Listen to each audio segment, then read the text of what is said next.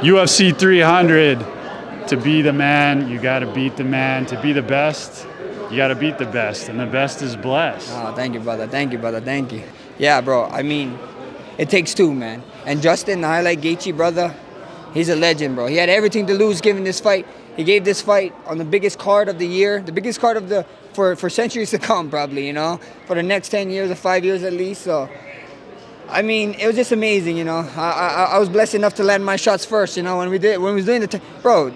I hurt Justin a bunch, and he had the craziest look in his eyes, bro. A hurt line is the most dangerous line, and you know, we had that 10 seconds.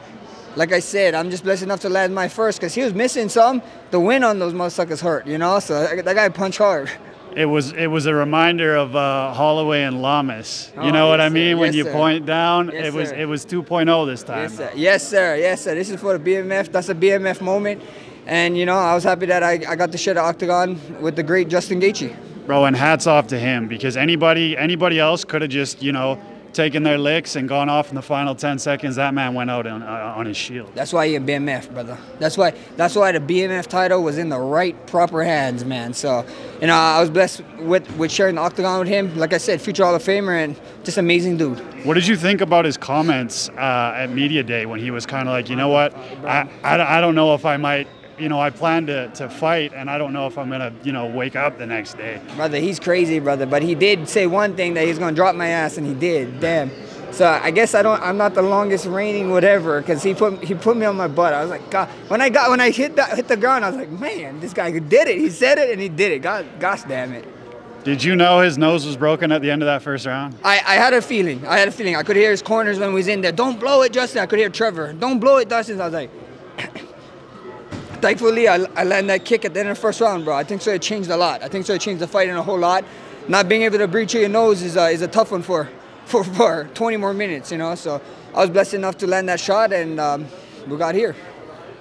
I'm going to ask you about Ilya in a minute, but not Max the fighter. I asked this to a lot of fighters. Not Max the fighter, but how's Max the man doing right now, bro? I'm doing good, man. I'm doing good, man. I got the best woman in the world. Holloway over there. She looking like John Wick with the John Wick vibes. She came in killing. But you know, I'm good, man. I'm good. I got a great wife. She knocks me down to earth when I need it. I got a little boy that's about to be 7th grade that I need to enjoy time with. I'm just blessed, man. I'm blessed. I got no excuses, like you said. Thanks for asking that, because a lot of guys, a lot of fighters, brother, don't be scared to come on and talk about your pain, talk how you feel. I know we look like superheroes to certain people, but we're not, guys. We need help. Ask for help if you guys got some mental stuff going on, and you know, thank you for the question. And save your chickens, right? Yes, sir. Save your chickens. This guy's been watching interviews. The altercation at the end, I think I saw them close the cage. Like, do you want to just explain it briefly? They thought I was gonna go run after Ilya, but I was gonna go see, my wife is sitting right there. I wanted to see my wife. I don't give a shit about no fight, promoting no fight or nothing. I just wanted to see my beautiful lady, brother. She got to put up with me for 10 to 12 weeks. You know how hard it is to put up with a fighter?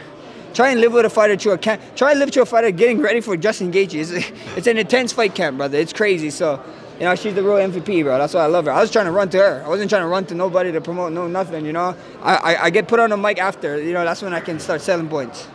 And now there's got to be a contract signing, right? Somebody's got to get a contract in front of him, and he's got to sign it now. Yeah, right? We see what happens. We see what happens. Like I said, the El Matador, he's trying